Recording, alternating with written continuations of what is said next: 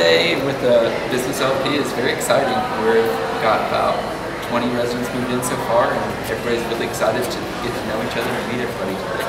Yeah, we're expecting over 100 students, and it's just awesome to see the parents come in, and they're just very excited to get their student started in this new adventure. So it's been pretty busy. It's pretty slow and steady right now, but I think it's going to be awesome. Pretty nervous, but exciting. New adventure. Yeah, I think it's very exciting. It's very exciting, and we're looking very forward to his new adventure. College here at UK.